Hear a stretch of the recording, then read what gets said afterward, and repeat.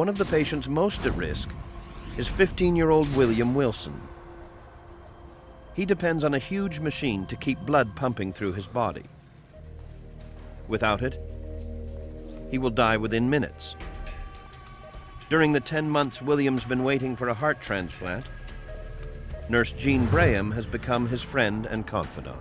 I've got some good news. We're flying out in a chopper, and they are super cool. Are you coming with me? Of course. Nurse Jean Braham tells William about the evacuation. He tries not to alarm his young patient. William's evacuation will be exceptionally challenging. He'll need a specially equipped helicopter with medical equipment and a generator on board. The chopper must be large and powerful enough to accommodate William's 227-kilogram life support machine.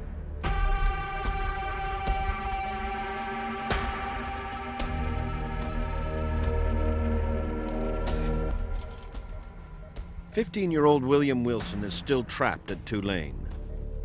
Staff are trying to find a way to evacuate him along with his 227-kilogram life support machine. So far, they've not been able to find a big enough helicopter.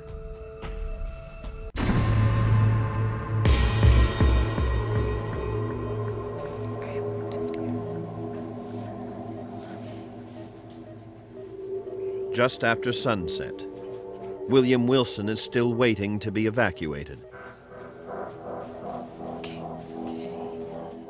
Suddenly, the emergency generator truck sputters and dies. It has run out of fuel. William's life support machine is now running on batteries. Okay, there's only 25 minutes left in this battery. If the device had been turned off within 30 seconds, he probably would have succumbed. But William's portable generator won't last until morning, so the hospital will have to make an exception and get him out tonight. Don't forget, you promised me a ride in the chopper. But evacuating William tonight depends on whether the pilot from Arkansas is willing to risk his own life. But William's journey to the helipad will be even more difficult and life-threatening than Drew's.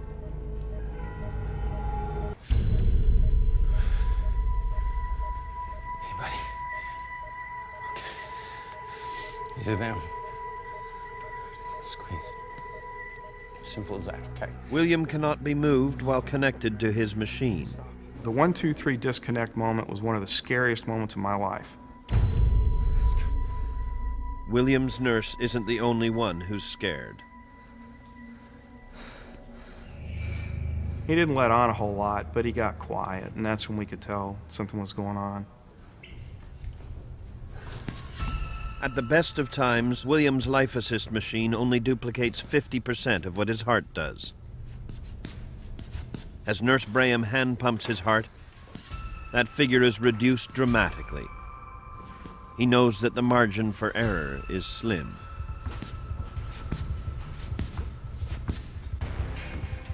As Nurse Braham and William arrive at the helipad, some unexpected news. William's machine won't fit inside the helicopter.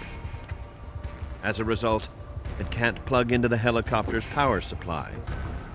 William must continue to be hand-pumped. There is no alternative.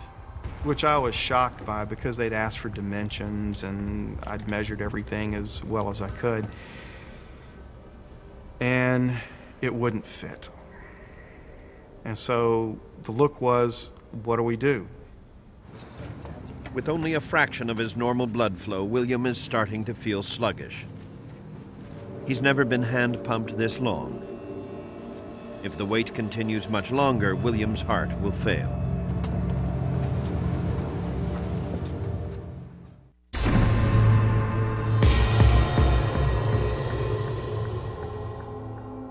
William Wilson's life support machine won't fit through the door of the rescue helicopter.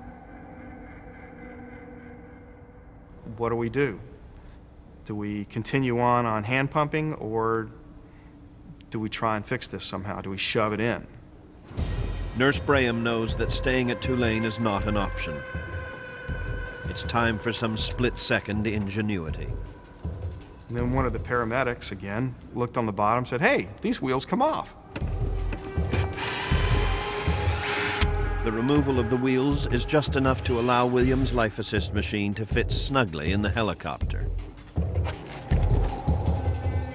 We slid the machine in, plugged it up, started the engines, off we went.